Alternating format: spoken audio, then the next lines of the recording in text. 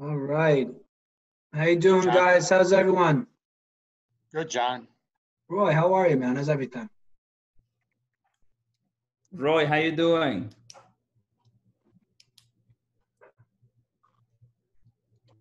So, guys, if you could do me a favor as you come in inside the chat box, if you just type in your name, where you're coming from, or where you live right now, and where you coach currently, just so I can kind of have a list of your experiences and where you guys are kind of working currently.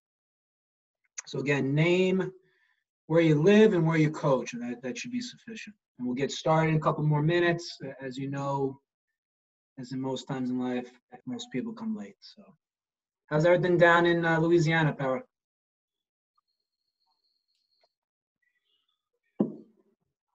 We're doing well, John. We got some more rain today again, so you know, in the city it's been pretty bad yesterday and today. And today we were supposed to start our training, and we got canceled because of flooding on our field. So we have to wait. Gotcha. Well, hopefully, I know you guys are a little bit ahead of us with regards to this situation. So hopefully, you can make the best of your time. Yeah. Right now we're just prepping for tryouts. So guys, I know some of you guys are new that just jumped in here. If you could just type into the chat box, name, where you coach, and then where you're from, where you guys are coming from. I know most of you guys are probably from Eastern New York, but I know we have a couple of people out of state that joining in as well, so I appreciate it.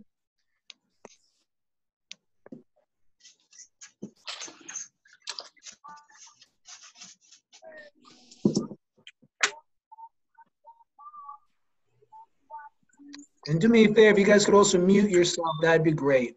Just because it gets a little bit difficult to be able to talk over.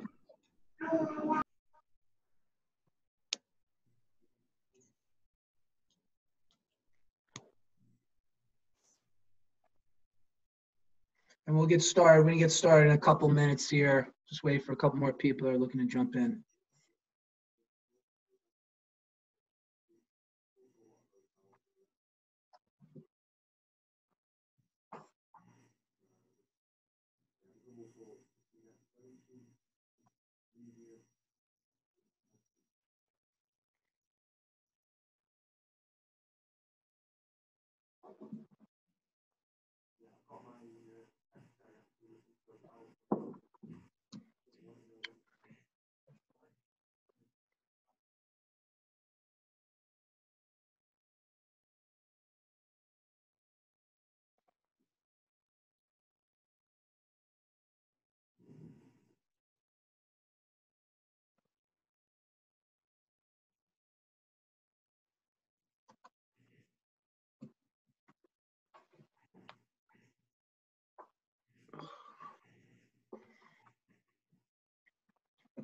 How you doing, Roy? How's everything?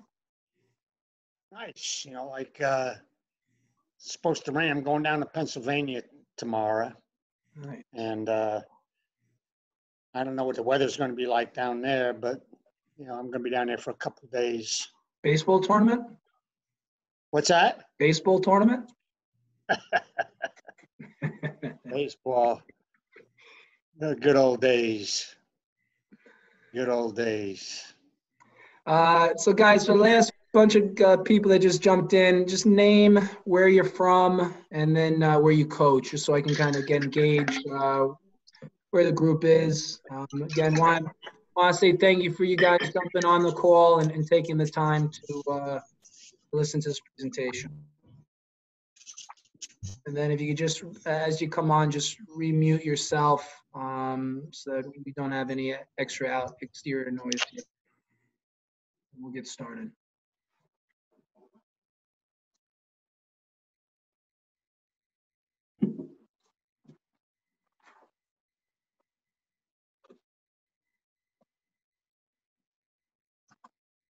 Let's see. Parra, I want to see if anyone beat you. We got a lot of Pittsburgh and Western PA here, upstate New York. We got a little bit. We got who else? Whole contingency from Pittsburgh. Thank you guys for coming on. I appreciate it. All right, so we'll get started, guys. Again, I'll try and keep in mind anyone else that jumps on here. But I'm going to share my screen. So if you guys could just, again, if you're not muted, if you could just mute yourself, please, so that we don't have any background noise as I'm speaking. And we will get started here. Okay. All right, guys. So I first want to say thank you for jumping on tonight. I know obviously weather's starting to get nice. You know, we're all cooped up here in this quarantine period, and we just want to get back out to working with our players. So I appreciate you taking the time on this Wednesday night to come sit here and listen to my presentation. My name is John Ciano. I'm again part of Tim Bradbury's instructional coaching education staff for Eastern New York. I'm also the head men's soccer coach at the College of St. Rose, and I also work again in the youth ranks with club up here in the Albany area, and then with Region 1 in the Eastern New York ODP. So as we get going here, just presentation protocols. I know we're all professionals here, but again, I just want to reiterate, if you just mute yourself as you come on, or again, if you're kind of unmuted right now, just please, if you just take a look and make sure that you're muted so that I can be as clear as possible. Also, just again, no fooling around with the annotation tools. If you have a question, I'll either ask you to unmute yourself and you can, again, say your piece, or if you feel more comfortable typing into the chat box, you can drive it into me privately and I can answer your question there. And again, just I want you to feel safe here. So again, this is a safe learning environment. Be respectful of others' opinions and be open-minded. So icebreaker, and in honor of the La Liga getting started tomorrow, we've got some La Liga trivia. So if you have a pen and paper, you can keep score at home. We're looking for 5 out of 5 for the answers here. But you have a minute. Take a look at the 5 questions. No cheating, as we say in the virtual world here. No cheating, but see if you can get, again, all 5 answers. All right? So we'll go over them in a minute, and your time starts now.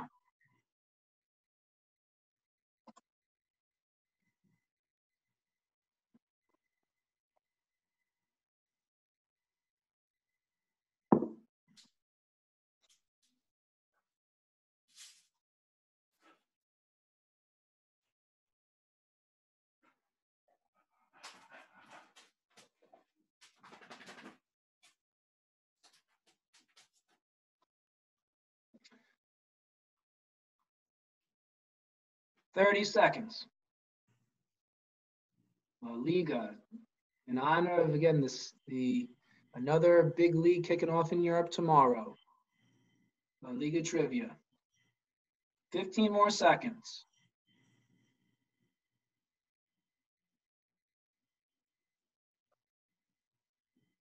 Five more seconds. Rack your brain, get those answers down. And time. All right, pencils down. All right, we're going to look for 5 or 5. You get the golden star. Question 1, Lionel Messi and Cristiano Ronaldo are the top 2 goal scorers in La Liga history. Who's number 3? Correct answer, Tom Zara. Real Madrid forward, 40s and 50s. Question number 2, Atletico Madrid won La Liga title in 2013-14. Who is the team before that who was not named Barcelona or Real Madrid to win? Correct answer was Valencia in 2003-04, coached by Rafa Benitez.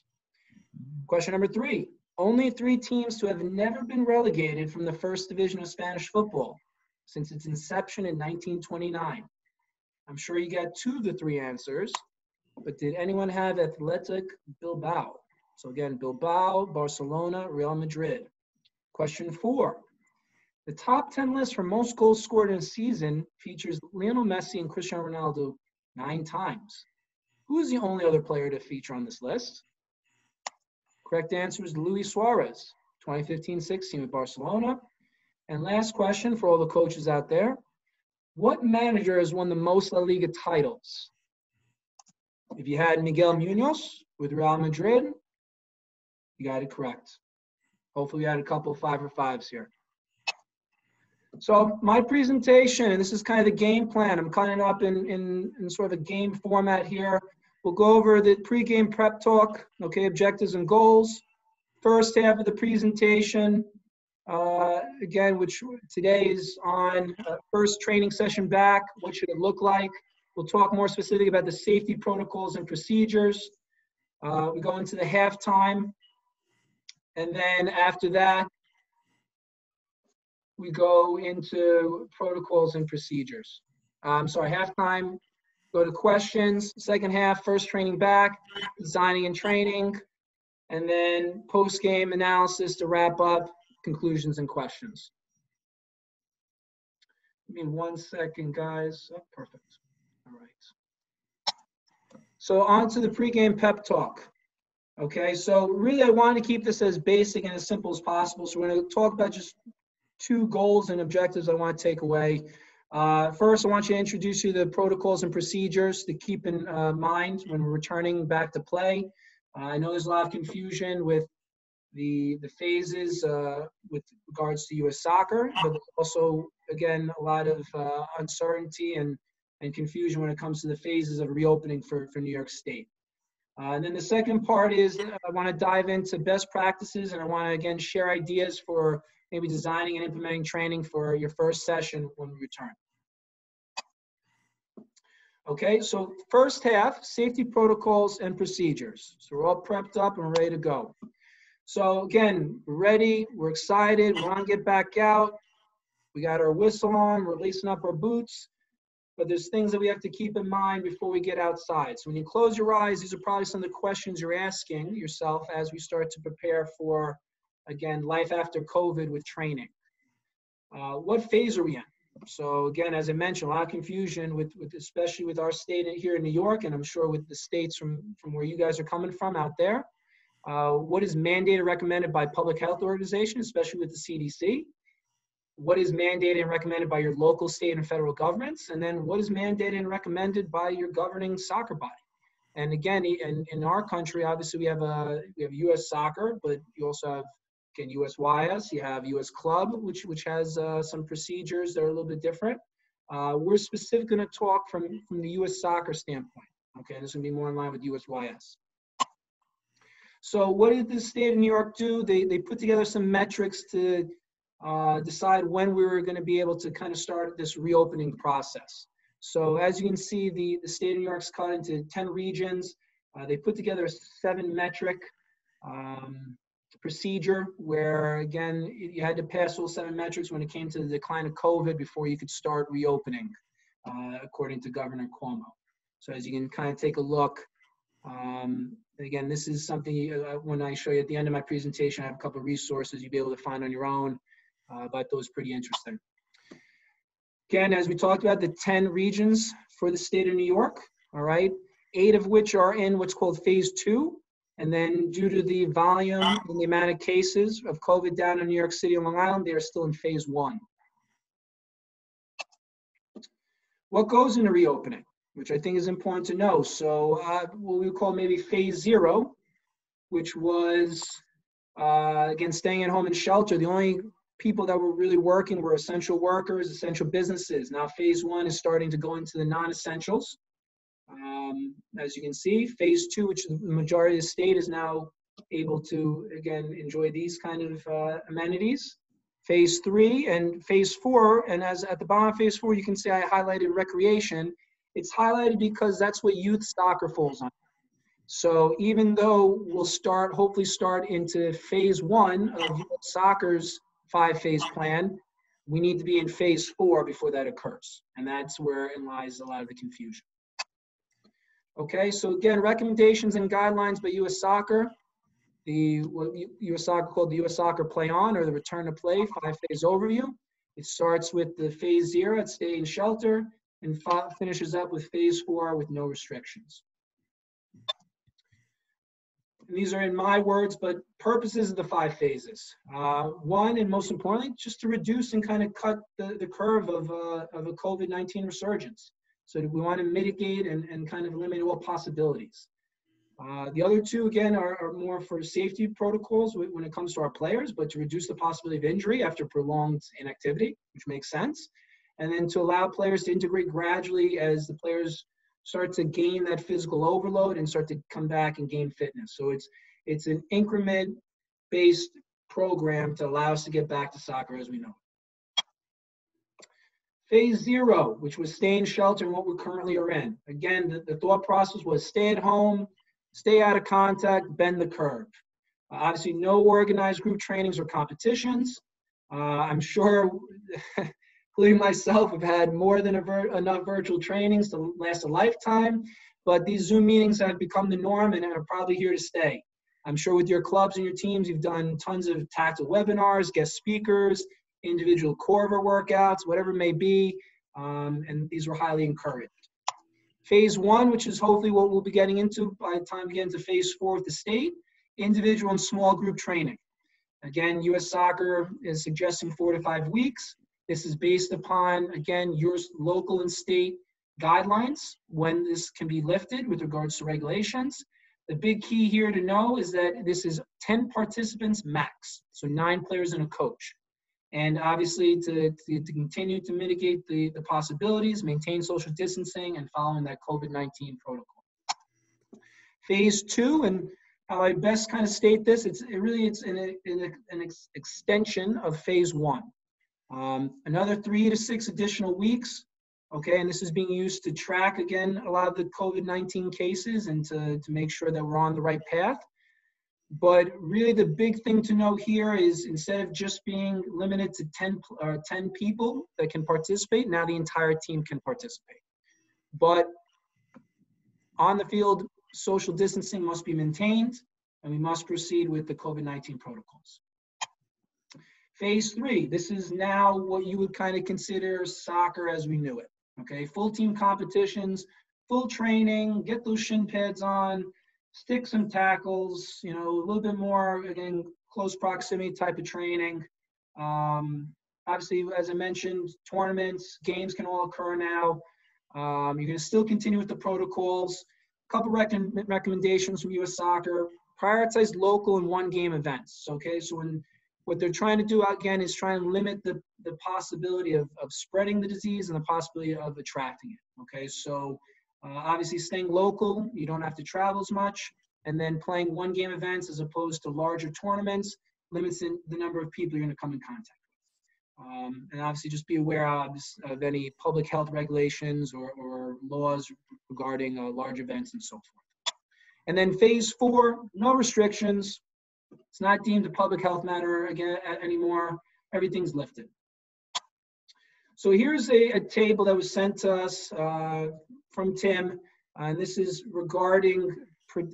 These are let me state this: predicted and tentative return dates. Okay, so as you can see on the left, it's all the regions within Eastern New York, and then going from left to right, you have when you are predicted to enter phase 4 for the reopening for New York State, and then the correlating phases with regards to U.S. Soccer. So the thing to really keep in mind is that each region's a little different. So for example, I live up in Albany, which is part of the Capital District. We are predicted to be in phase 4 starting July 3rd. So we are then predicted to be in phase 1 of U.S. Soccer on July 3rd. Whereas if you're in New York City, you're having to wait almost an additional month. The thing to also keep in mind is that, again, as I mentioned before, this is tentative. So who knows with regards to resurgence to viruses and cases, this could go backwards, this could start later, we just don't know. So again, to kind of reiterate, you can go back a phase. And things to keep in mind is this is based on your reality. So if multiple infections occur, if there's an inability to follow the protocols, if there's an inability to isolate, you can always go back. And I think that's it's going to be down to what your reality is with regards to your region and regards to the health protocols you have to follow within your local and state government. Okay, so safety protocols. So this is everything kind of before we get to the fields and before we get to the session. So hopefully, again, with your club, you've already started to put together some plans. You've already started to communicate with your players and parents about the health and safety guidelines. Some are very simple, right? So basic hygiene, wash your hands, cough into your sleeve, make sure you wear a mask when you're in public. But here are some of the ones that I found a little bit more prominent. And this is all stuff that you can find on U.S. Soccer's website, specifically when it comes to phase 1 with the grassroots recommendations. But here was some, like I said, the big takeaways. U.S. Soccer, and I believe the CDC has dictated that a temperature greater than 100.4 to be a symptom of COVID. So you have that, stay home.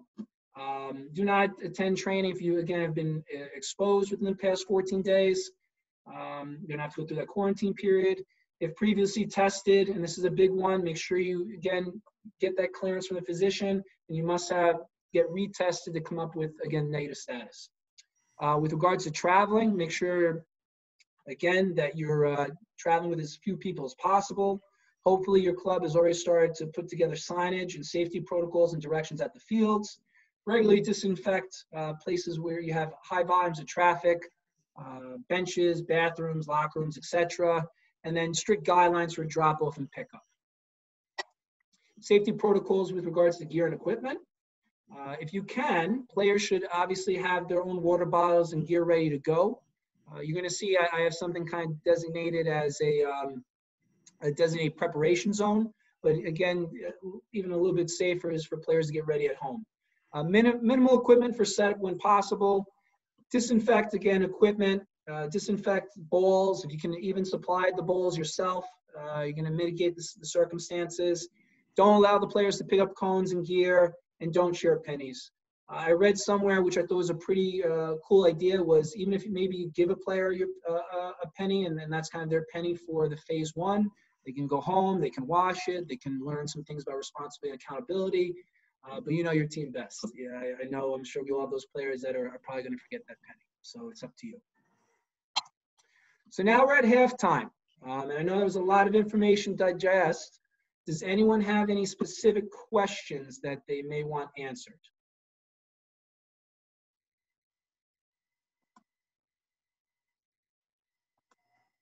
Okay, I'll take that as a no. We'll progress on. Second half, first practice back. So designing the session, okay, and we're going to look at the designing piece, and then we're going to look at obviously implementing and what that looks like as well. So things to kind of think about and know about our players, okay? And I think this is a really big piece because, again, this is something, this pandemic is something that we could have never predicted. It's something that our players have never experienced. I was talking to a coach before. Again, this is a generation of individuals that have never had a lot of real hardships before in terms of society or current events. They've never really gone through a war.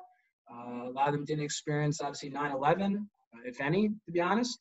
So again, COVID-19 and obviously the publicized racial injustices are big events for these kids. And it would be an injustice for us to underestimate that going into these training sessions. Some things more directly that impact COVID-19, were they sick themselves? Did they have, again, someone that was close to them, a loved one who got sick, or even worse, that passed away from the illness? Lack of social interaction is huge with these kids. Okay, they're not getting to see their friends. A lot of them are not getting to see their extended family, specifically the elderly in their family. And this is probably going to lead to greater causes of depression and anxiety in these individuals. Social angst at home. This is a big one, okay? With this pandemic, it's causing a lot of financial burdens at home and really just a lot of stressors and angst. And again, I think we'd be naive to think that these stressors don't affect our kids and kind of seep into them. And then some basic ones, higher reliance on technology. I mean, we were going in this direction for years and years before, but this kind of expedited. What better excuse than to play video games now with having to be in a lockdown? Social media, Netflix. I mean, I think I binged Tiger Kings, Mad Men, and everything else like everybody else. But with that, again, overall lack of physical activity. We would like to think that our players were out, they were training, they were doing extra stuff on their own. But the reality is, The majority probably were not. And then obviously what is to come? Anxious, uncertain, and who knows? So now, okay, and what I'd like you to do is if you can type it in the chat box, all right?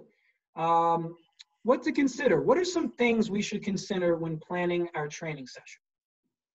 So what are some things now that maybe come to mind to you when you're looking to plan this training session? What are some things maybe that you think are important?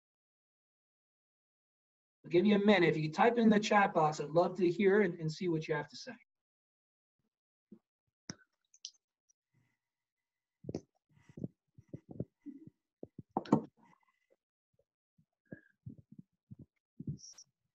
Remember, we have a safe environment here, no wrong answers. Love your participation.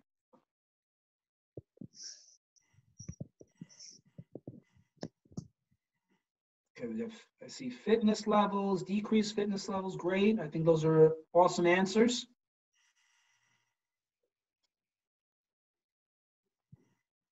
Okay, number of participants, equipment needed.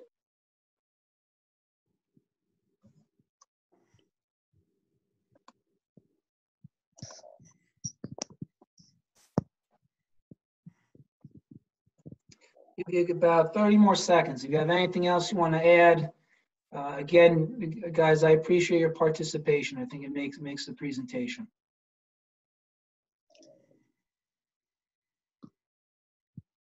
Perfect. Thank you, Malcolm. Injury prevention, low intensity, getting back into it. Good. Staffing that's needed. Okay, perfect. So those are all some really great answers. And I'm just going to remind, if you just jumped in, if you could please mute yourself, I'd appreciate it. It'd make things a lot more clear.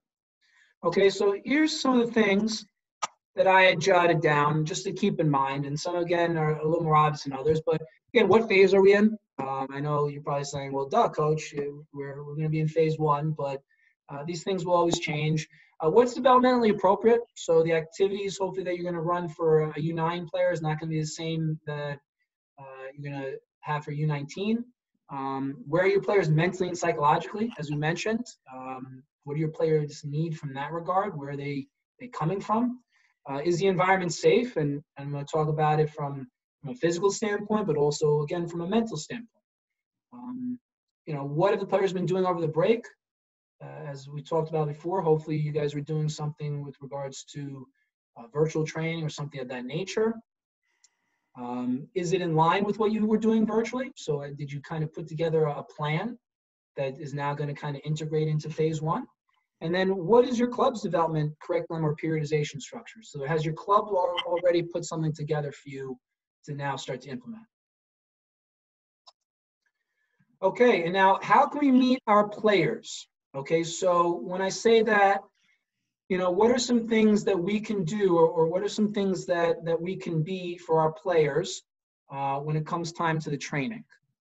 And I'll give you about a minute, all right? And then I'm going to start just calling for maybe some volunteers that want to step in and maybe talk about some things that they think. So how can we meet our players' needs? And specifically what I'm looking for is what are some things that we can do to create the best environments that the players get what they need out of these first couple sessions, or specifically the first session in general. So take a minute, think about it, jot some things down on a piece of paper, and then you can either, like I said, you can write to me individually in the chat box if you want to participate, or if you want to unmute yourself, I'd love to hear from anybody.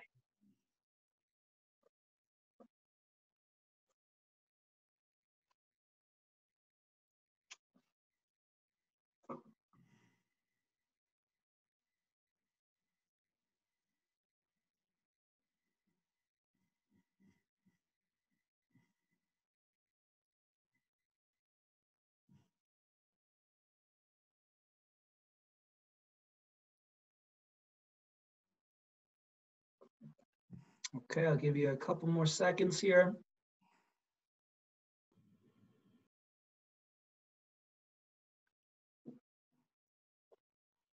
Okay.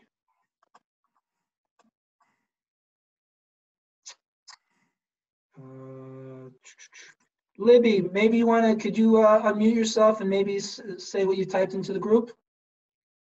Sure. I do this anyway, but usually every practice, every session, I check in during the 90 minutes with each player and just ask them how school is, ask them how their sister's doing, their brother, just kind of let them talk about how they're feeling. I think this is a really important time to do that because we really don't have any idea how they're going to feel this first training session back. Absolutely. And it sounds like you build good rapport already, so that should come pretty seamless when you get back. So that's awesome. Thank you, Libby. Sure. Malcolm, can you maybe kind of say to the group what you had written down? Yeah, I think it's good that we hear from the kids to kick off the first session. I think all the kids are gonna have experience at different situations. It's good to get feedback from them, have a brief chat with them, find out where they're at, ask a few questions, and let them chit chat with their teammates a little bit. I know we gotta respect the spacing and distancing, but a brief intro and chit chat would be good for them. Completely agree. Thank you, Malcolm, for sharing. And then maybe Leslie, would you mind sharing what you had written down in the chat box? Sure. So I wrote in, basically it's going to be more of a social interaction for some of these kids. This might be the first time that they're out in a bigger group session. So we might see more acting out. So we're going to have to figure out how to individually meet with them and talk to them individually and care for what they now have been going through these past couple months. So we also have to be supportive in those actions as well that might be occurring. Awesome. I think that's excellent. Thank you for sharing. Sure. So all great answers, and I love where you guys went with it. So here's some of the things I wrote, and as you can see, I made a little boo-boo here. I should have had the first come out, but whatever. Here we are. Okay, these are things that I kind of thought that first came to mind for me. What do we need to do, and obviously how do we need to be that first day? I think everything stems from passion and enthusiasm, right? So I'll use a campfire reference or a, hopefully, obviously it's not too cold now for a fireplace, but with our players, you're either going to have to be the stoke, so a stoke that, fans the flame to make it even brighter and higher, or for some of these players, you have to be the match to start the fire itself. So I think if we're not enthusiastic and passionate and I know I'm dying to be out there, and I'm sure you guys are too, then I think we're missing the boat, and I think one of the big silver linings I hope that kids take away from this time off is they have a greater appreciation for practice, for competing, and for just playing the game that they love. But we have to bring that enthusiasm and passion, or else we're doing these kids a disservice. Empathy, extra kindness and understanding at this point, right? So, and a couple of you guys mentioned it, we don't know what these kids have been going through, and hopefully you've built good rapport over this break with your players, more so as persons and people as opposed to just players. But develop that empathy, and make sure that you're there for them. Positivity, right? Can you be positive? There's going to be mistakes. There's going to be, again, maybe kids, acting out and that social aspect, but can we stay as positive as possible? Lower your expectations, not your standards. And when I say this, I mean, you can't expect these kids to be the finished product when they come back. And I know some of us work with novice or grassroots players, some of us work with more elite players. But I think at the end of the day, everyone's going to come back a little rusty. Everyone's going to come back maybe a little bit different than when they first left. And we need to keep this in the back of the mind as we're coaching our players. Make sure, again, the session is developmentally appropriate. I can't hit this home enough. Obviously, you're not going to work on the same skill-based set with a 9-year-old as you would with a 19-year-old. And then lead from the front. There's going to be a lot of craziness on that first day. Kids are going to want to hug and high five and not wear their masks and everything else. But can we be the role models and follow the guidelines more? And like I said, lead from the front. So now we're on the training day. Okay, so training protocols as we arrive. Hopefully you had a plan in place to almost have a specific group to work with each other for the entire phase one. So again, for phase one, it's only 9 players and a coach. Try and keep those players together as much as possible through this phase so that you mitigate the possibility of spreading the virus. Equipment and field setup ahead of time, considering social distancing. Again, we talk about the 5 elements of a training session. Organization is the key. It's the biggest and the most important one. Designated entrance time and location. This is huge to, again, mitigate the possibility of spread through contact. This is a pretty interesting one, creating a check-in station when possible, keeping attendance. So obviously just to see who's there, but also when you're keeping track, God forbid there's an outbreak with regards to virus, you have the data and statistics right there. Obviously maintain social distancing, wear your mask when needed. There's a screened participant list, like a checklist created by the CDC called Coronavirus's Self-Checker. This is something that each club should have when checking people in. And then obviously if you can have any hand sanitizer and things like that. Preparation area obviously helps. So hopefully kids get changed before they come. But again, designate an area where obviously you are making sure that they respect the 6 feet, but they're able to change and get ready and even maybe mentally prepare themselves for the session. Best practices, so things to kind of keep in mind throughout the session. And I'm in lockstep with Malcolm with this. I think we need to leave time for social collaboration. I think this will be the biggest piece that's obviously the kids have been missing as they come back. You want to follow the COVID protocols. You want to have the 6, feet of social distancing, the masks, but allow the kids to talk and communicate. No huddles, handshakes, high fives. Set up guidelines always for the what ifs. So again, injury, sickness, if someone does obviously come down with the virus, obviously you have protocols when it comes to weather. Keep stoppages to a minimum. Extra time for water breaks and so forth. Obviously, the player's going to fatigue a lot quicker. And then big part, we talk about, again, the building blocks for player development, fun and development. It's got to be fun, guys. Make sure that you keep it fun.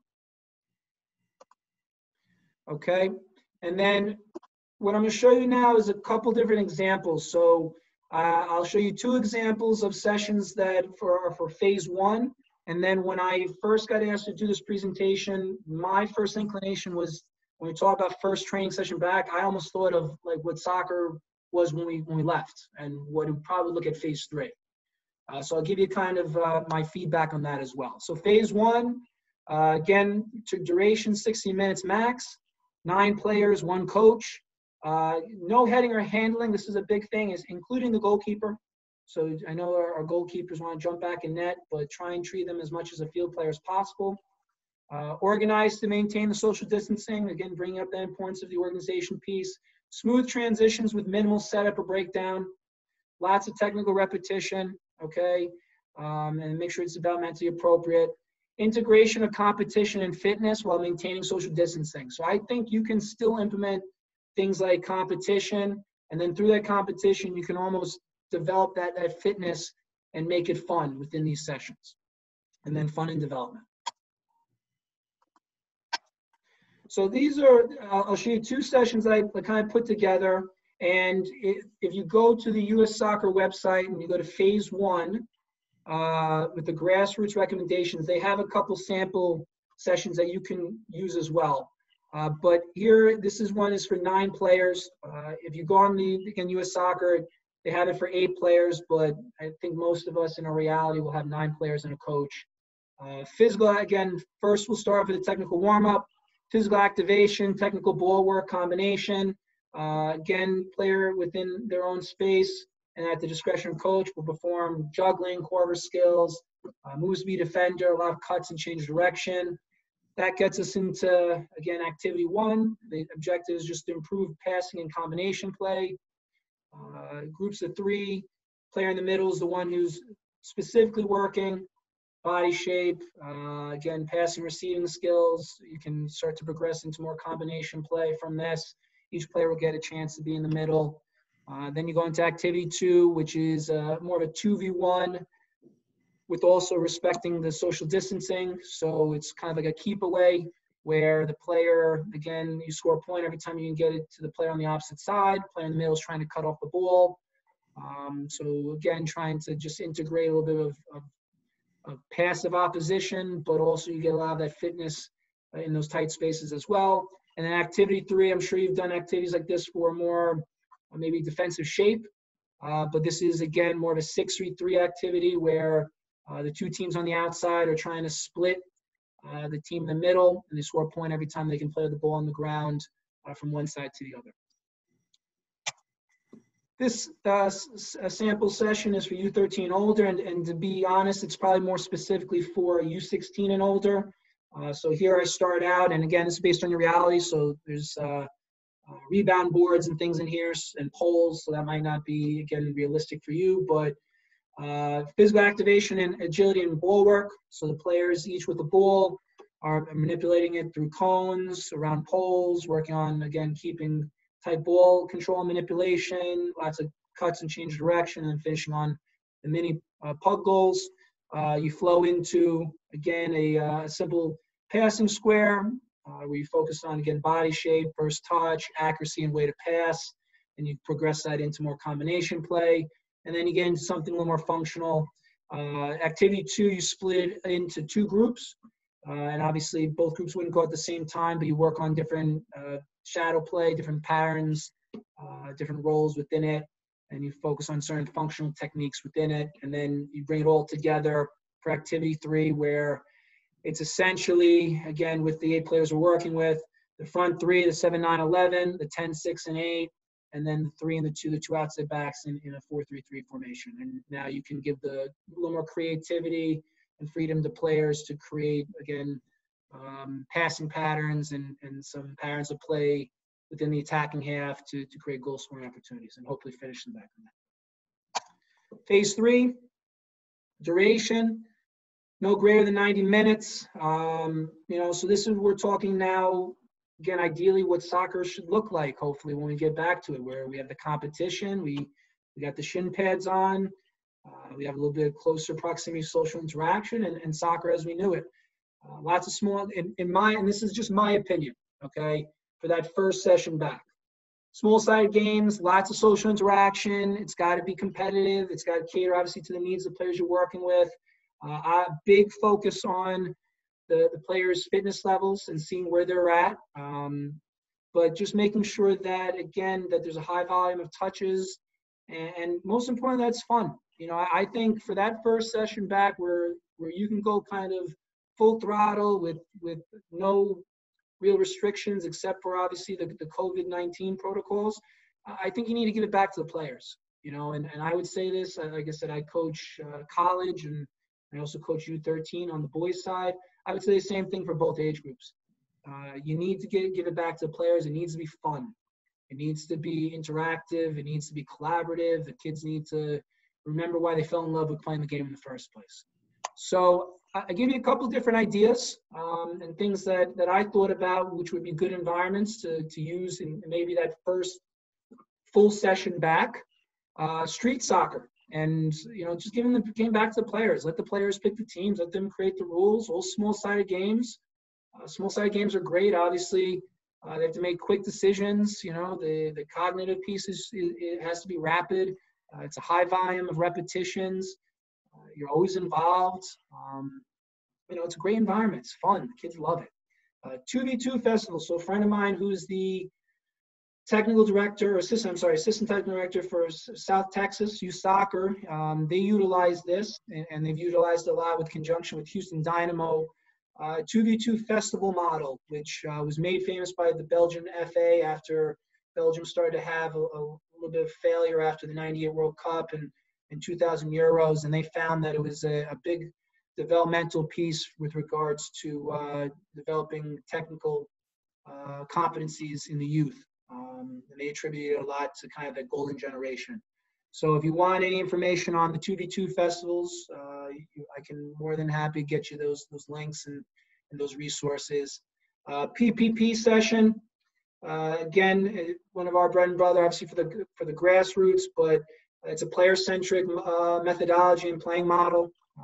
Again, it's a lot of touches, a lot of creativity, a lot of repetition, not a lot of coaching intervention. Players are always playing, they're always solving problems. 5-a-side tournament, and then if it's appropriate, like I said, just having kids play an 11-side. And then as we start to dissipate and we start to leave, some of the procedures for departure: maintain social distancing when cooling down. Obviously, keep in mind with wearing the masks when you're in a little bit closer proximity with reviewing. Follow those pre-designated pickup schedules and routines. Try and make sure you always disinfect everything when it comes to equipment, and obviously the high volume areas, the bench, the bathrooms, concession stands, locker rooms, and so forth. And as best as possible, no fist bumps, no hugs, no high fives, nothing of that nature. So post-game review, we're going to do a little Q&A to check for understanding. Okay, so we can see where people were at with regards to the presentation. So be ready to present by calling you. The state of New York is currently in phase 2 of its reopening, except for which 2 Eastern New York regions? Jared Mitchler.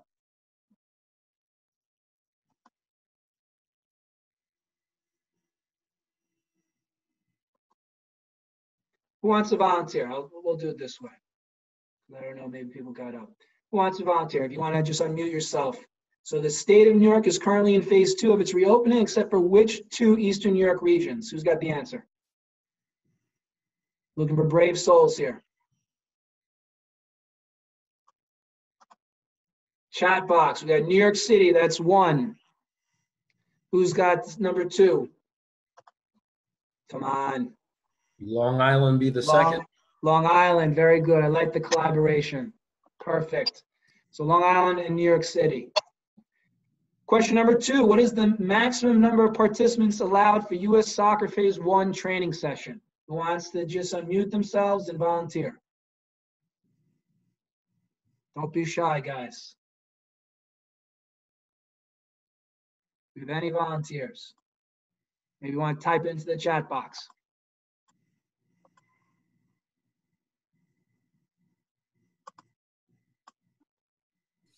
Nine plus 1, perfect. 10 total. I'll give it to Malcolm. 10 and a coach. Congrats, you're on fire, Malcolm. And then question number 3, last one. Besides safety, what is the number 1 thing that needs to be in your first practice back to be successful? And again, this is maybe my opinion, but I think we're missing the boat if this is not the most important piece. So besides safety, what's the number 1 thing that we need? Let's see, the brave soul, to have fun, to be enthusiastic. Perfect. Awesome, guys. You guys did a great job.